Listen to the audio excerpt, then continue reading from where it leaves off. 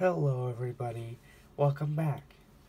This is going to be a video showcasing this drawing right here. Now I'm going to go talk about the drawing that I made. I'm going to talk about the drawing that I made. We're going to talk about all everything on the blueprint that I drew by hand using only a ruler, as you can see right here. A pencil with it sharpened already, and the eraser on the end, and a blank piece of cardstock paper. That is all you need to make this. This is obviously the Titanic. Now that you can see the name part right here, Titanic. I'm going to talk about the bulkheads. There's two halves to this. The paper is too small to draw both halves, so I'm going to show you both sides in the same video. Now, let's get to it. Here's this info right here. I'm the creator. I started it on 12/10/2021 on the 10th of December 2021 on Friday. Since I've had a break from school off. So, it's been a break. It's been a nice break. But don't know what these things are. That's the first funnel, and that's the second funnel. This is the grand staircase structure right here. Here's the grand staircase dome. These lines that you can see randomly are mast ropes, and here's this first half of the structure for a compass tower. Here, this level right here with these windows, the small ones are rectangles. That's the A deck promenade. While one below here with square windows is the B deck, and the circle windows is C deck, and so on. This is the mast right here. This is the crow's nest right in front of that. Here's one of the bow anchor things, I don't know what that's called, but there's a crane. It's not there yet, but this is the four-peak tank right here. I should probably position my finger differently. Four-peak tank right here. Cargo hold 1, cargo hold 2, cargo hold 3, boiler room 6, boiler room 5, boiler room 4, boiler room 3, the first half of boiler room 2. And these things right here. These things are the coal bunkers. The damage actually breached the first floor compartments pretty bad, and then it breached boiler room 6, and then it breached the coal bunker boiler room 5. It actually damaged the keel of boiler room number 4. If you're wondering what the keel is, this little area, the line on the bottom, goes from here to here on this half of the drawing. Same piece of paper. And that's the double bottom, or what's known as the keel. That had scratches on it, small cracks beneath boiler room number 4. That's the reason why it started flooding around 2 a.m. and the bow was completely underwater on the one side. On the port side, while the starboard side of the bow is still above the water in some places.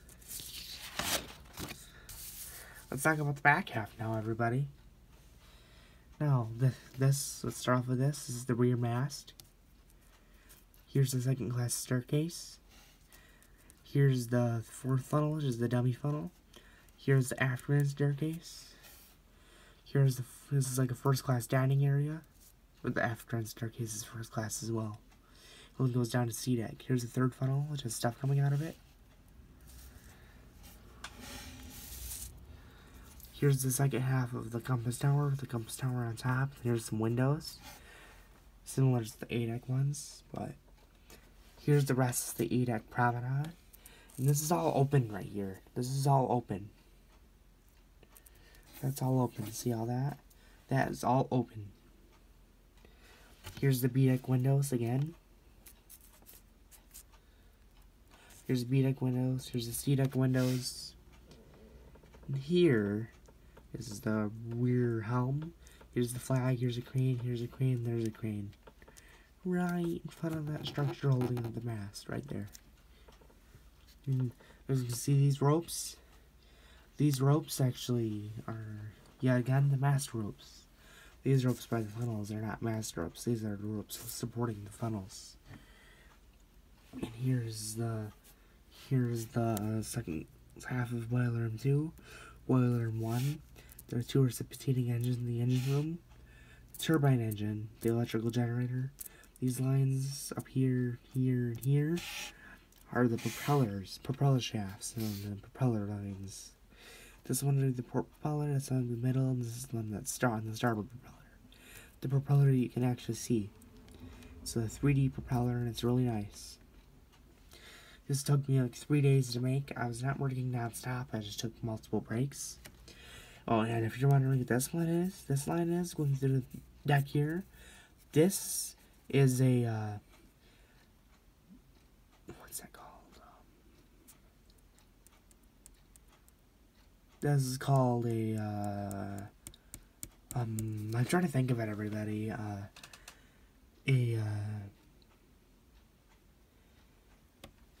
can't remember exactly what it's called for some reason right now, but I just did a minute ago. But this is something to allow the ship to sort of flex. If it was all stiff, when one part hangs out of the water, it could break in two. And these are actually called expansion joints. That's what they are. They're called expansion joints. And they're joints in a human body. They bend. They can bend, like, so my fingers are bending. Yeah, it can bend. It's an expansion joint. Sorry about that. But it's an expansion joint. There's one in the front, too. If you go back and rewind the video, I'll show you the front again in a minute. This is an expansion joint.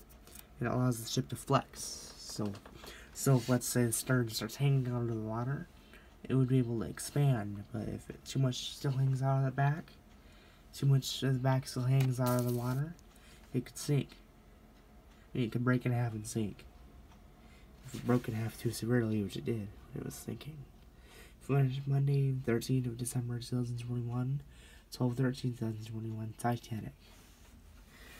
Here's a good faraway version of it.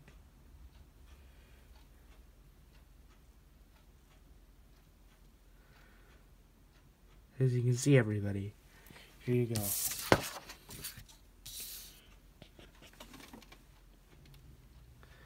Here's the front half of the ship, and here's the expansion joint just behind the first funnel. As you can see, it would likely go down to the D-deck level. This allows the ship to flex, like I said. Allows the hull to flex. So it can't just break whenever too much of it hangs out of the water. Titanic actually had 4. 2 in the same places. 1 in the middle of the ship. And 1 behind the fourth funnel. And when it was in the middle of the ship. These 2 were still originally the same, but there was one in these 2 are still the same. There was 1 in the stern right here. There was 1 in the middle right here. There was also 1 in the front. So there was 5 of them. There was 1 on this area, this area, this area, this area, and this area for Titanic. That's a totally different ship. The video is getting to be a bit long. But this is the Titanic video. The Titanic video. And there were 1,500 people who died that night. Go check out my other videos for that. And 700 survivors. And the people who died, they didn't just randomly die. They actually died when they went to the water and froze to death. They died when the ship broke in half. People died because lots of it collapsed. People died in boiler rooms. People died deep in the ship's hull. If it went down, it imploded. People drowned. People burned to death in the boiler rooms, likely, if they had a fire going on for some reason after the breakup. Some people got electrocuted, maybe. I don't know. From the electricals failing.